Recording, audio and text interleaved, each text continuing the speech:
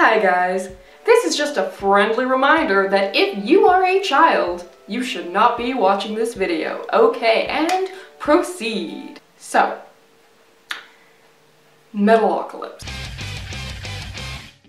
Adult Swim cartoon about the richest, most famous entertainment act on the planet, a death metal band called Dethklok. Their actions are observed by a mysterious tribunal, and they just so happen to be actual gods prophesized long ago to be the ones to save the world from the titular Metalocalypse. Who is Dethklok? If 4 words could describe every member, they would be talented, out of touch, childish, and dumb. Individually, they are Nathan Explosion, lead singer, lover of all things dark and brutal, but is not above treating his bandmates as younger brothers or surrogate children. According to his dating profile, he likes metal, he likes chips, and that's it. Speaking of dating, he stands out as the only member of Dethklok interested in a long-term relationship, which leads to him winding up with girls who are abusive or even outright murderous. Squizgar Squigelf. Fastest guitarist in the world, he plays lead for Dethklok. He stands out as the in-universe most attractive member of the band, the tallest, the most experienced, the most vain, and the most inept at anything other than playing his instrument. He is often referred to himself, and by others, as a god because of his own massive ego and his unmatchable talent. Toki Wartooth, rhythm guitarist, the newest and most naive member of the group. He is noticeably emotionally stunted. He's surrounded by an aesthetic of bright colors, animals, and happy faces. William Murderface, the in-universe ugliest Dethklok member. He's spoiled, self-loathing, short-tempered, and incredibly insecure. Pickles the drummer. He stands out as the oldest member of Dethklok, and the only one who was well known before Dethklok, being the lead singer and guitarist of the glam metal band Snakes and Barrels. There's a few other characters who are important, like their manager, Charles Foster Oftenson, Toki's friend, the washed-up rock star Dr. Roxo, the rock and roll clown, and, of course, the Tribunal. How do I describe the Tribunal? The Tribunal are a group of various powerful people from various factions who are watching Dethklok and keeping tabs on them, interpreting their actions, and each member of the Tribunal kind of has their own motivation for doing so.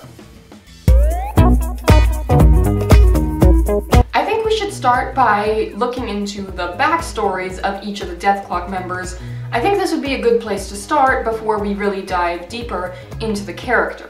On a lot of shows, but especially this genre, the backstories are rather inconsequential. They don't use them to inform the personality of the character. I'm not saying all of them, but a lot of them are like this. The one that really sticks out to me as an example is Lois Griffin from Family Guy. Her backstory is that she comes from a very wealthy family, but this has no effect on her character. Coming from this background doesn't affect her day-to-day life. She could have any backstory and it wouldn't matter. She'd still be the same nagging housewife. On Metalocalypse, however, each character's backstory very clearly plays into their personalities. Their childhoods all shape them into the people they are now in ways that not only make sense, but tell us more about the characters. Every member of Dethklok comes from an abusive upbringing. Except for Nathan. Fucking love my dad. That's fucking awesome. Murderface is the one we know the least about, but what we do know is that he was orphaned as a baby when his father killed his mother with a chainsaw, and then himself. He was raised by his grandparents, and given the way Stella Murderface treats him as an adult, we can infer things were much the same while he was growing up. Pickles' parents have always favored his older brother Seth over him. No matter what he does, he can never earn their approval, whereas Seth can do no wrong despite his numerous failings. Pickles became an alcoholic during childhood when Seth burned down the garage and blamed him for it. He left home as a teenager and at age 16 became frontman of the band Snakes and Barrels. They rose to fame but soon disbanded due to drug problems. This is why Pickles is the most jaded and cynical of the group, but also will assume a maternal or older brother type role with his fellow band members. The inadequacy instilled in him often manifests itself through extreme jealousy. The two most notable examples would probably be when he is replaced by a drum machine while in rehab, and when Murderface took on the pet project of acting like a father towards Squizgar. Why is it always about Squizgar? He's not here and it's still about him! Okay. Come back here and argue with me! Come back, I was bad! I broke your phone, punish me! Which brings us to the blonde himbo himself. He's probably the most direct. We only ever get one actual flashback to him as a child, which is the story of how he found his first guitar. This few seconds shows us so much about why he is the way he is, why he is so attached to his guitar. It's practically a part of him. He uses it to relieve stress. He knows everything there is to know about it, to the point where he doesn't actually know about much else. Can you name something that has nothing to do with guitar? Go. Of course, there's another very important part of this flashback, but we're going to talk more about that in another section. Finally, this brings us to Toki. Toki was severely abused, overworked, and isolated as a child. As an adult, he is extremely emotionally stunted, has a strong aversion to work, and constantly seeks attention, often by acting out the way a little kid would. Even though all of Dethklok are perpetual children, the others are mentally stuck at about age 14, whereas Toki acts more like a 10-year-old, sometimes even younger. He's not entirely a child in an adult's body, but he comes very close to being that. He also sometimes experiences breaks from reality and emotional outbursts. Probably most memorable would be the time he possibly beat a man to death. Just like the other characters, Toki's personality goes hand in hand with his backstory, a backstory that is revealed gradually over time. We get little snippets throughout the series until we can pretty much map out his entire history from childhood up until joining Dethklok. Other shows that do this can sometimes get murky. For example, the character Rose Quartz from Steven Universe had an established personality and backstory, but when it was later revealed that her and another character called Pink Diamond were actually the same person the whole time, past events and personalities had to be retconned and reworked to make sense. Nothing that is revealed about Toki's past ever contradicts anything else, and when you put the events in sequential order, it all fits and makes sense. Toki's parents are first introduced as a mysterious reverend and his wife from a small village in Norway. Their presence causes Toki to become completely catatonic throughout the entire episode. A few episodes later, we see a flashback to Toki as a child being slapped across the face by his mother. The Tribunal discussed Toki's inherent trust of clowns. In season 2, Toki goes to visit his dying father, where we see another flashback which shows more abuse. We see that Toki spent his days doing manual labor and was punished with beatings or isolation for the smallest of infractions. While locked in the punishment hole, Toki made himself a clown doll, which he believed protected him. This episode elaborates on facts we already knew, but it doesn't actually change anything. Finally, in the Doomstar Requiem, we learn that Toki left home as a teenager and lived on the streets before eventually being discovered by Dethklok at an open audition. Each Dethklok member was clearly shaped by events in their past into the people that they are in the present when the show takes place. As I mentioned during the intro, all of the members of Dethklok are literal gods, or demigods, depending on your interpretation. Each member represents different concepts and exhibits different powers. We can gather this information from what we can see happening. The insight of the Tribunal, though it should be noted that the Tribunal are not a totally reliable source and can and have been wrong. I see the families reunite. I see father killing son. In the end, this ultimate brutality.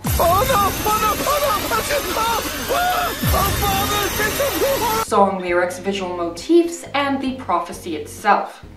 Dethklok themselves do not actually know they are gods, or that any of the strange events following them are supernatural in nature until the end of season 4. The closest we get is Squizgar. Squizgar is most often associated with the concepts of life and beauty. He's fathered hundreds of children, which isn't really much of a power, but the Tribunal draws the parallel between Squizgar and Zeus, who of course impregnated many human women with demigod children. This whole idea probably would have come into play during the Metalocalypse itself had the series been allowed to get that far, although Skwisgaar believes himself to be a literal god, coming to the conclusion that he was in immaculate conception. After being unable to track down his birth father, other characters often refer to him as a guitar god.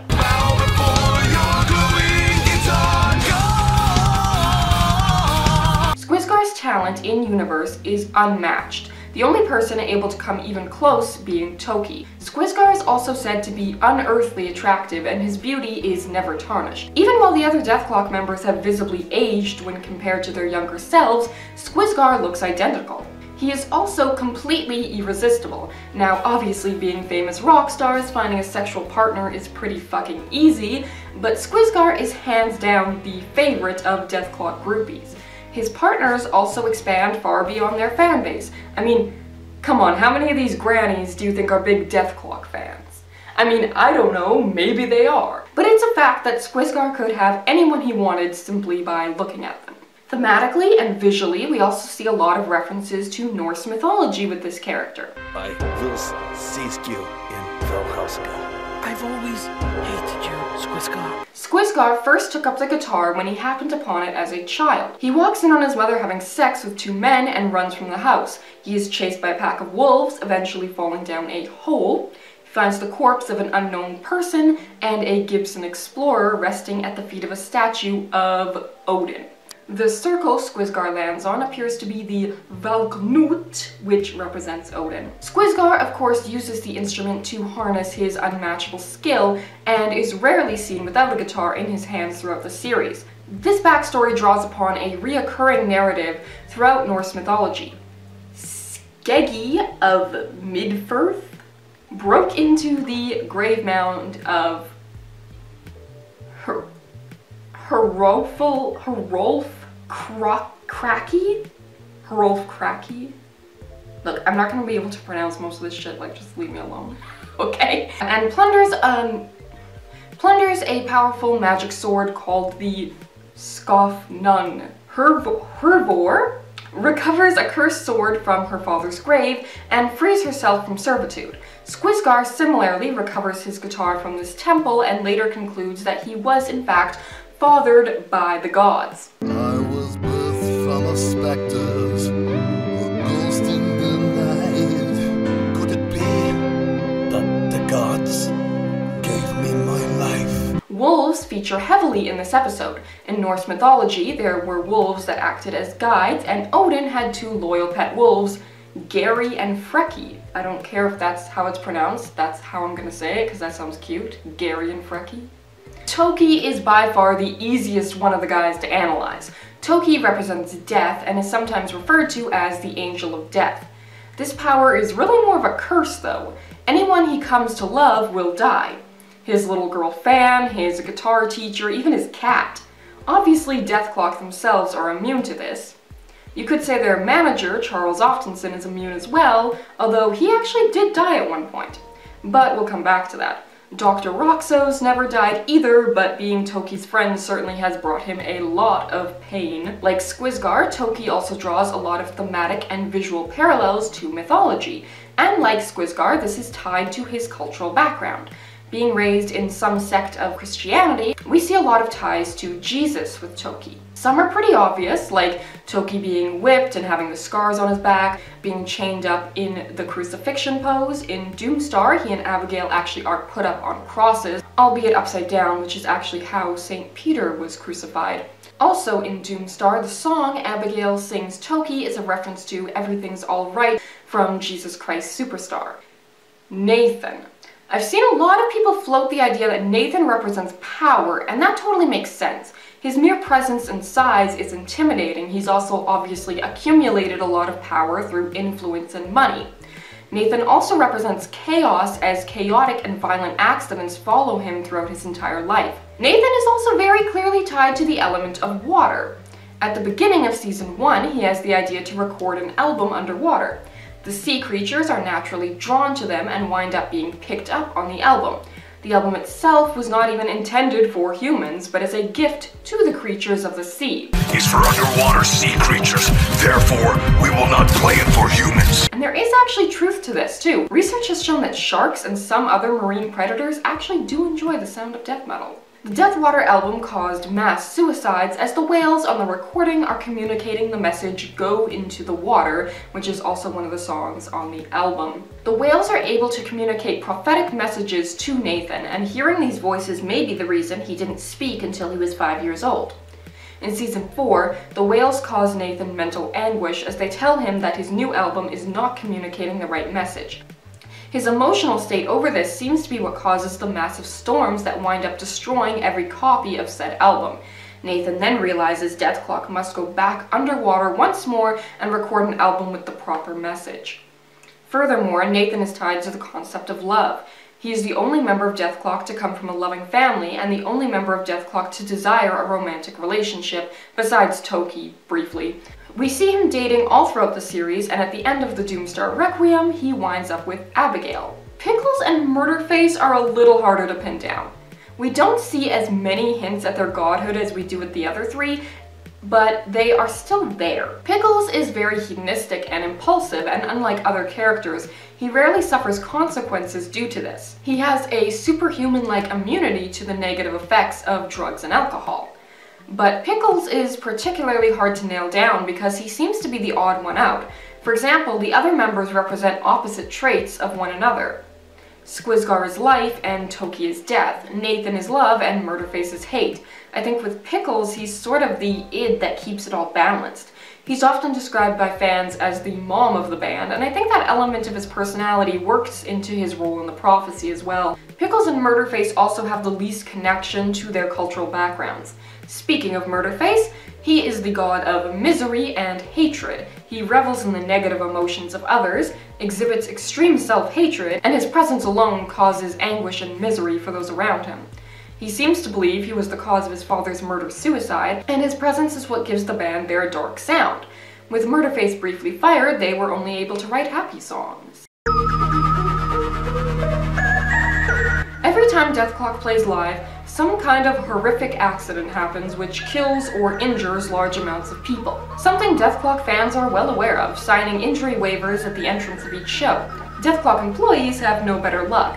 The very first episode, entitled The Curse of Dethklok, revolves around this fact and drops the first hint something supernatural may be going on. But what is the curse and what is the cause of it? One theory I've seen floated is that it's caused by Toki and his status as Angel of Death.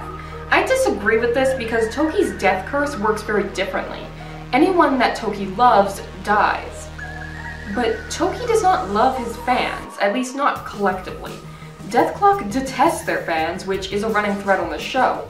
Also, the victims of Toki's curse do not die sudden and violent deaths like what happened to their fans and employees.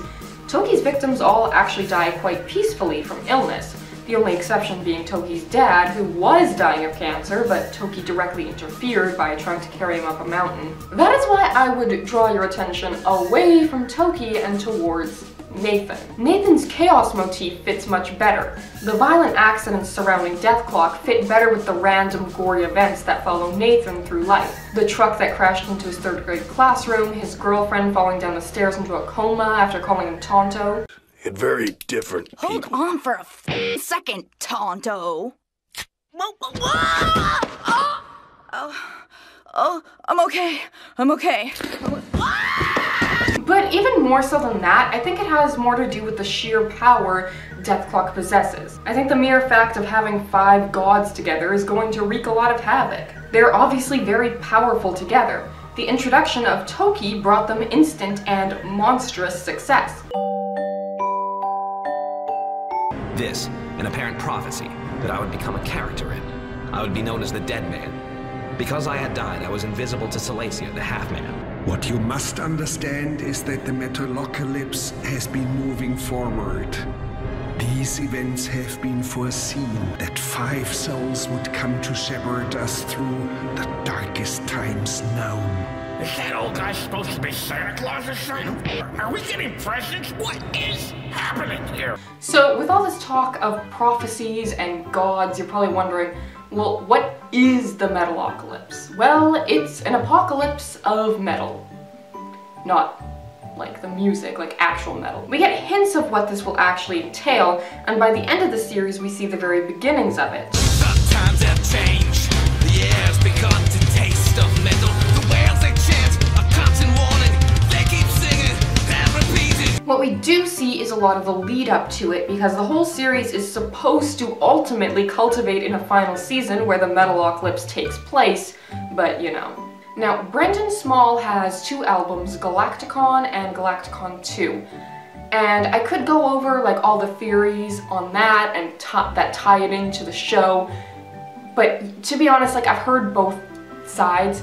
I've heard people who say like, yes, clearly this is the ending that was always meant for Metalocalypse, he just can't legally come out and say that, but like that's clearly what it is. And then I've heard other people say like, no, this is totally its own thing and it's totally unfair to make that connection because, you know, we should allow him to kind of release whatever he wants without tying it back to this one creation of his. So, and plus it's just like a whole other thing, so I'm just not going to get into it here. During the first season, the Tribunal discussed the fact that Dethklok needs to die in order to prevent the Metalocalypse from happening. A number of events have already occurred, which were all prophesized to lead up to the Metalocalypse. The timeline! Dethklok is formed and signed to Crystal Mountain Records. Magnus Hammersmith is kicked out of the band and replaced with Toki Wartooth. Agent 216 is killed at Mordhaus. Dethklok performs the Deathwater album live. The metal-masked assassin swears revenge on Dethklok for the death of his brother, Agent 216. Cardinal Ravenwood is killed, setting the Metalocalypse into motion. The anti-Dethklok terrorist group, the Revengeancers, pops up. Charles Oftenson is killed protecting Dethklok, but is brought back to life. Dethklok's new album is destroyed thanks to a prophetic message from the whales. Toki meets and befriends Dethklok's former guitarist, Magnus Hammersmith. Salacia reveals himself to Dethklok and kills the label head. Who is Salacia? Well, I probably should have mentioned. He's a Tribunal member. He has this thing called Project Falconback. It's important. He wants the Metalocalypse to happen, but he wants to kill Dethklok to prevent them from doing whatever they're specifically supposed to do. I mean, like a lot of the secrets, it never got a chance to be fully revealed, so. Toki is betrayed by Magnus, and he and Abigail are kidnapped by him. He's teamed up with the Revengeancers and the Metal-Masked Assassin. Then, the Doomstar. What's the Doomstar? That's the Doomstar. What does it do? It does that. What's that? Those are the Deathlights. They're within Dethklok. They sing about it. Okay. Dethklok rescues Toki and Abigail, learning about humility and brotherhood along the way. So they are now ready to face the Metalocalypse, which of course never happened. The show was put on hiatus.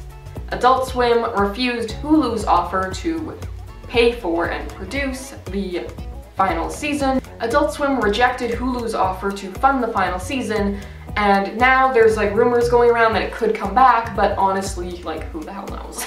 There are a few other things, but those are like the real important ones.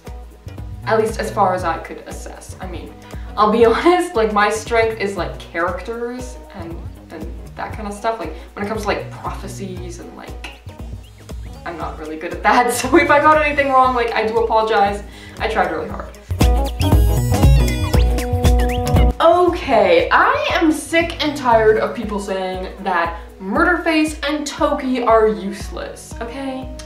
First of all, as we've seen, they're foundational for the function of the band, but also, they're not untalented as some people would suggest. Toki can play, okay? That's made clear. He's just A, lazy and doesn't like to practice.